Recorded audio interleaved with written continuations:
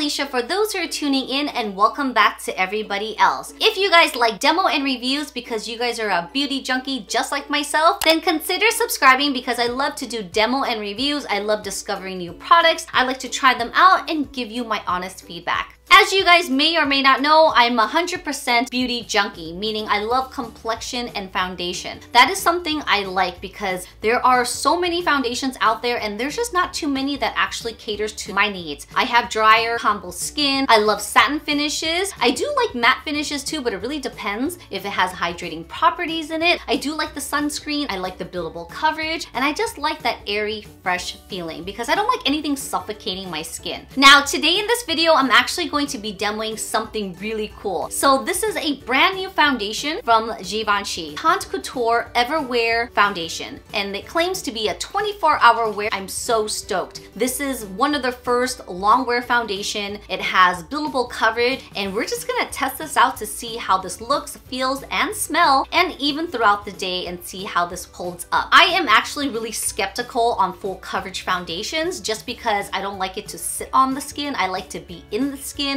finish. I don't want to feel it. I don't want to see it. So as you guys know, I have a holy grail foundation, which is the Givenchy Photo Perfexion. So today I'm actually going to do a demo and review and kind of see what works best for whom and what is going on in this bottle here. Today it's going to be a little face off between these two foundations, Photo Perfexion versus the Everwear foundation. Before we jump into this video, don't forget to comment below. I love reading your comments. Go ahead and give me some suggestions on some upcoming videos you guys want me to film. Alright guys, if you guys are interested on this foundation, you want to see how this wore on my skin, you want to see which one is better for me, then please keep on watching. I know you guys noticed that I did color my hair. I lightened it a lot. So the bottom half actually is an ombre, and it was a silver color. If you guys follow me on Instagram, you guys may have seen a post or two with my hair when I first did it, which was about last month, and it was like super silver and gray. The color washed off, and I'm kind of on the fence if I want to tone it now or when I come back from my trip. I kind of want it for the gram and the picture since I'm there. I actually might tone my hair. I have silver toner that I could just deposit into the hair just for my trip to look cute. You guys know that I am definitely a ride or die with Givenchy, especially with their makeup. You guys know that I love their foundation because they're water-based. They have a lot of hydrating properties. It gives you second skin, SPF 20, I mean the whole 9 yards. And you guys know that the Photo Perfexion is like my ride or die, like literally hands down holy grail. I'll go ahead and do a quick retention on this foundation because you guys know I love this guy, but I'm gonna jump into this guy because we need to talk about this guy here. So this foundation here is the Givenchy Teint Couture Everwear foundation. This foundation is a brand new product. This actually launches at Sephora and in stores on April 13th. Today is March 23rd, so I got my hands on this a lot early. I'm so excited to try this out. I literally have not swatched this. I haven't even smelt it. I don't know what the texture is like, and I'm gonna do everything in front of the camera with you guys today. Before I get into the demo and review, like I always say, I'm gonna read a little bit about this product on Sephora's website. Since this product has not launched yet, of course, it's not gonna be on the Sephora's website yet. However, I do have some knowledge on this foundation, so I'm going to give you the information that I learned to you guys. I want to post this video a little closer to the launch date just because if some of you guys are interested or curious to know additional information that I may have missed or you guys want to learn more of, I'll put that in the info box for you guys. I actually was going over the Saks Fifth Avenue's website because they do have that foundation already on there. However, I didn't like it as much as Sephora's website, not because I love Sephora, also because it has a lot more valuable information. On the Sephora's website, it actually tells you how many stars it rates, how many percentage people would recommend, how to use it, the ingredients. And there's also pictures that people upload of what they like about it or what they paired it with. And there's just so many additional information that I really like about Sephora's website. If I can get the information beforehand, which I'm truly gonna work on, I can put some of the star ratings here and how many people would recommend this product. Alright guys, I'm gonna give you a little information of this foundation before we get started with the demo and review. This foundation here is the Teint Couture family, as well as these guys here. I would say that this is more of like the mother of the Teint Couture, and these are the babies.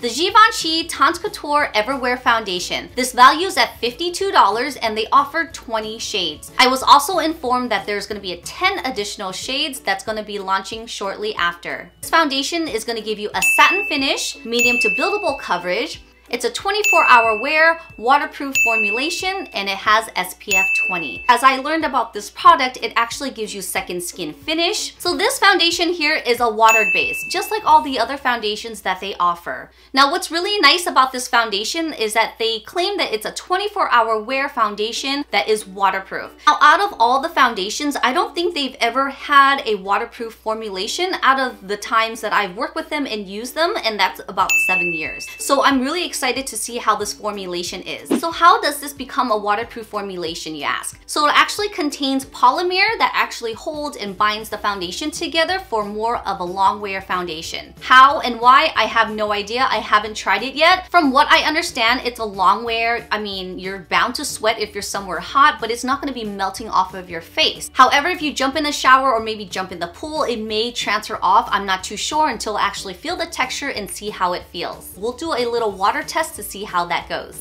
For the hydrating properties, it has glycerin and licorice extract that holds the hydration and moisture onto your skin for up to 6 hours. It also has geraniol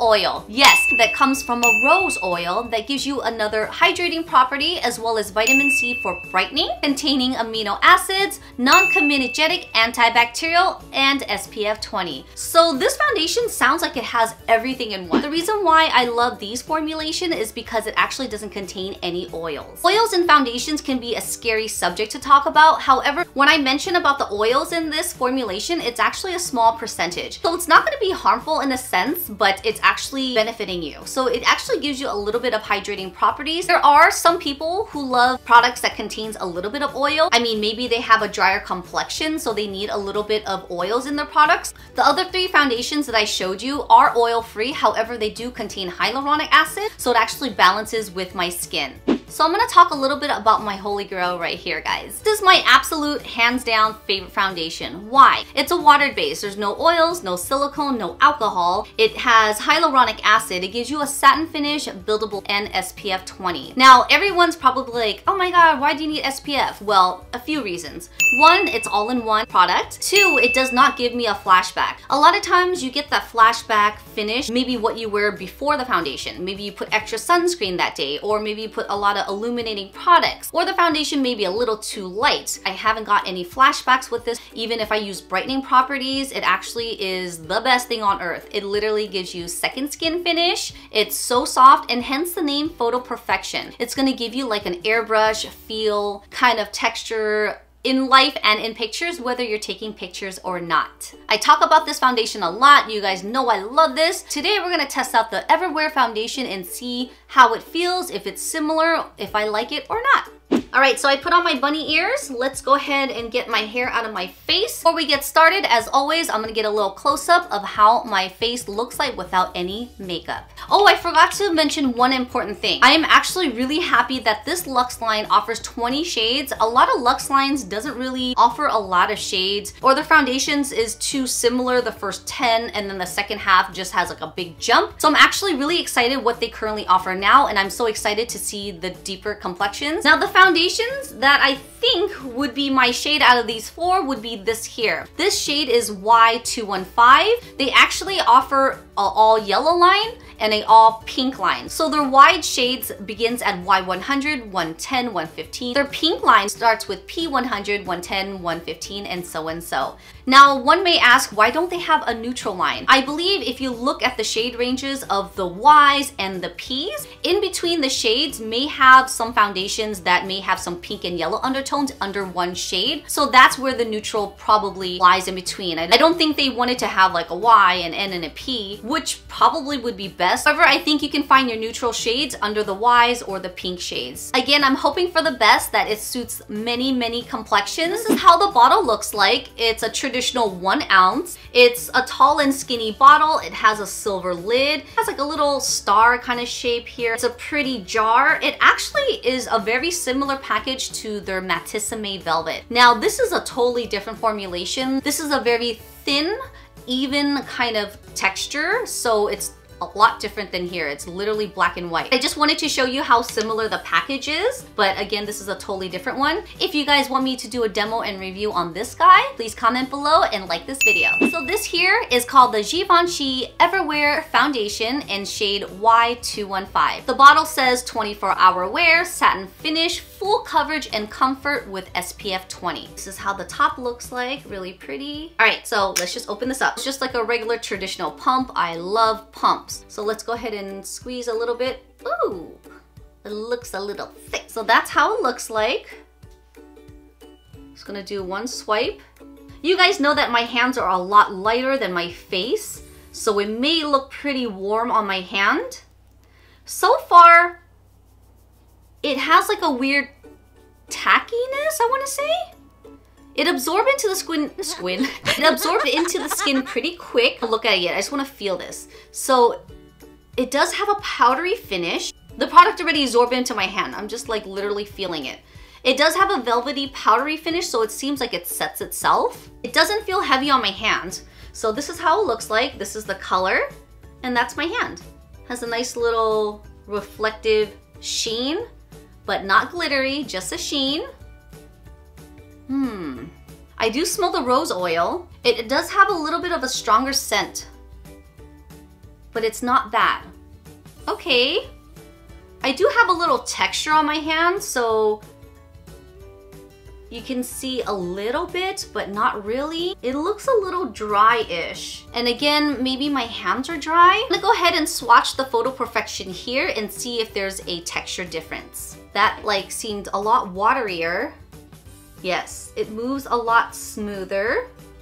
And again, we're talking about two different textures, so I'm not hating on it yet. It's just I'm familiar and used to this formulation. So it's just something that I like, and it's a totally different formulation. This already absorbed into my skin so fast, and I can already tell this absorbed into my skin a lot smoother, whereas this, you can see a little bit of texture. To be honest, I'm a little scared, just because you guys know I like a full coverage. I like a matte finish. It's just my skin can't really handle it. Although I may say that you can use hydrating properties, hydrating primers in addition to the foundation to balance it out. Sometimes if the formulation is too heavy, it just sits on the skin rather than in the skin. So I literally just moisturize my face. I don't have any primer on. I have a little scab here that's a little bit opened, and you know, I'm just so crazy and clumsy. I was changing into PJs yesterday, and I kind of went like this really fast, and somehow I just like jabbed my thumb into my face. Like, who does that? Well, I'm hoping this will cover it. Again, texture will show, but color can be corrected. So it's been about maybe 2 minutes, and I can already tell that the Photo Perfexion is literally so smooth.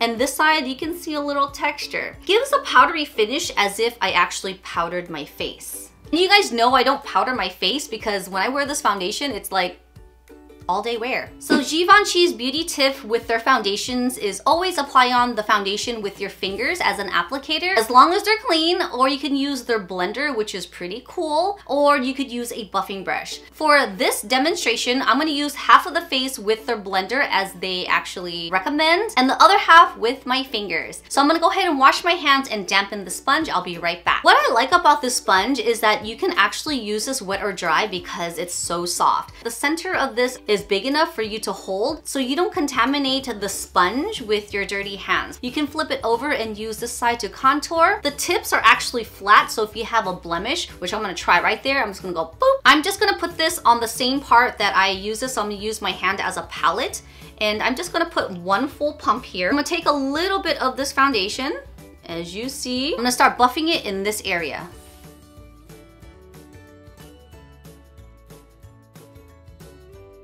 I feel like using a sponge is nice because it actually makes your skin a little bit more sheer in a sense. I'm gonna grab a little bit more and focus on the red parts, which is around my nose and under my eyes. The sponge is really nice because it really just fits the whole side of your face.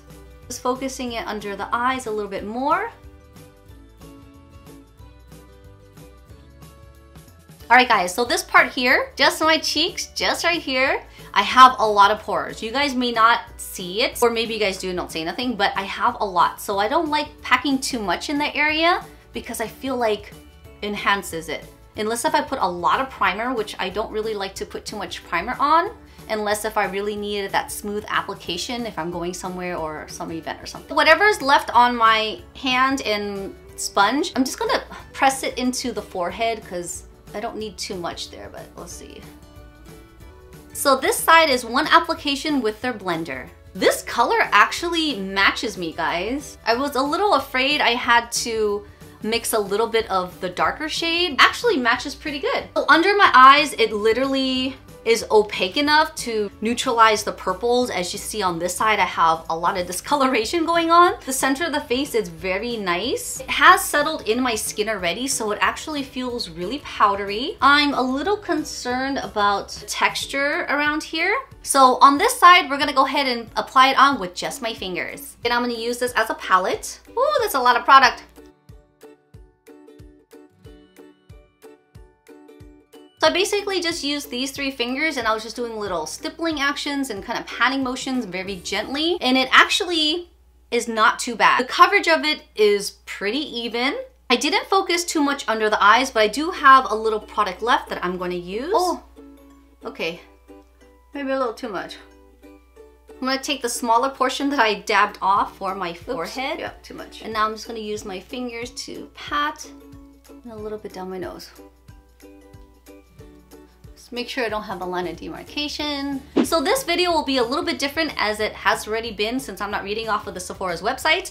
I'm gonna do an update throughout the day and just see how this wears. So far, I applied on an even amount on my face. I just used 2 applications on each sides of my face. Under the eyes, it's really nice and covered. I'm gonna do a little close-up to show you how this looks like. Turning off my lights because I want you guys to see that there is no line of demarcation. It's a pretty good color match for the 4 shades that I have. I'm gonna get a little close up so you can see if you can detect any texture.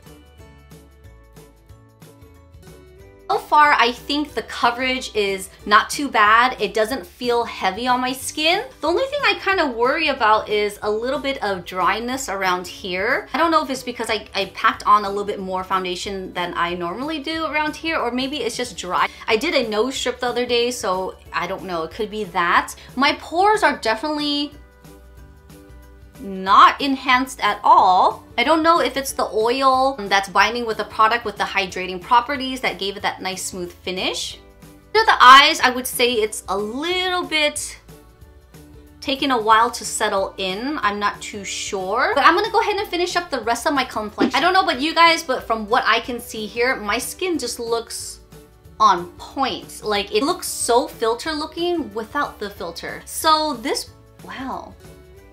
It's still very smooth and airy. The one concern I have of these full cover foundations is that my laugh lines or my makeup will just start to separate. Right now is 9:57, so I actually had my makeup on since 8:30 today. So throughout my day, I'll give you a few updates. I'll take some pictures. I'm not going to powder or anything throughout the day. I'm just gonna go as is. I have errands to do, I have work to do. When I come back home tonight, I'll give you my 100% feedback, final thoughts, what I liked about this, what I disliked at the end of the day. So let's just do a quick picture test right now. So now I'm gonna give you the full view at 9:57 of how my makeup currently looks like. Before I let you guys go, I just wanna let you know that I actually do like the application with the sponge a little bit better on this side versus this side with just my fingertips. Okay, so here's a quick update in the sunlight. My living room does have the best lighting because the sun is like shooting here. Is it better here? All right. Oh, it is so bright. Well, actually, if it's so bright, I want you to see if you see any texture. You probably just see a lot of my highlight. So far, so good. Any separations? No? So I'm over here at Stanford Mall. I'm outdoors. Just wanted to give you a quick update on the foundation. There is a lot of pollen all over the floor. I'm so glad I took my allergy pills today because I don't want to be suffering. Let's see if I can get a better shot here. Just nothing really separated yet. Laugh lines are actually okay. Under the eyes. So right now is 12 o'clock. I'll come back for another update. You can see I'm driving home now. Later parts in the afternoon, it started like raining. It was really weird. So there was no point to run outside by the time I wanted to give you an update as I'm driving now. Again, with the most unflattering view at the moment to see like my 10 chins. As soon as I stop, I'm gonna give you another quick look at my skin before I go back indoors. Alright guys, this is my final update out in the sunlight. I guess you want to say this is how my makeup looks like. Not too bad. It did feel like it wore off a little bit.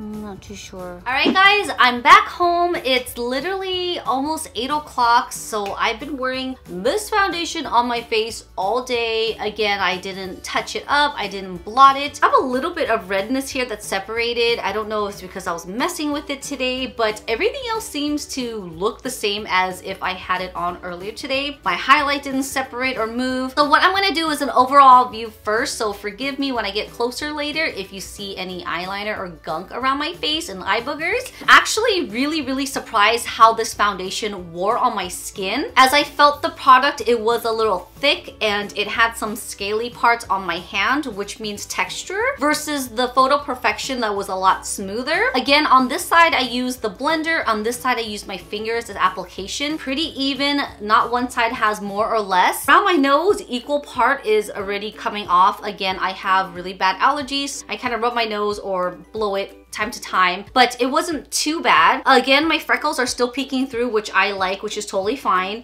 The forehead, it doesn't seem like it's separated or felt like it caked up. I do like how I doubled up this product for a concealer. It did help, however, in here, it's a little dark. I don't know if it's from my eyeliner that kind of drooped down throughout the day, which actually it is, yes. It could use a little bit more concealer. Just the foundation as a overall one pump on each side was actually pretty good. For this application, I didn't put any primer. I literally wanted to see how the application wore on my skin. It's not as drying because it does have oils to help balance the skin. Now, would you say I'll still wear this foundation or still stick to this? I know you guys know my answer. I'm definitely still gonna use this as my everyday, my go-to. However, if I were to go somewhere it's a little bit humid, or if I know I needed something for a long wear, or if I'm taking pictures, or just needing more of a full buildable coverage, then I probably would use this. Would I suggest this or recommend this to people? Yes, why not? This is a great coverage. It has a great formulation. It has a lot of skincare benefits. This foundation I would definitely recommend as well. It's still a great formulation. It really depends on your preference. Overall, I do like this foundation. If you guys are interested, I'll go ahead and put everything in the info box for you guys. You can always go to your local Sephora's and get a sample of this. If you guys enjoy this demo and review, please give this a big thumbs up. And also, if you like how I gave you updates throughout the day, I will try to do that more often if you guys like it. So I hope you guys enjoyed this demo and review. This is not sponsored. I was not paid for this. This is just my 100% honest feedback on this product. And I just want to give you guys my opinion. So if you guys are looking for that type of foundation and you guys want more information, that is why I'm here.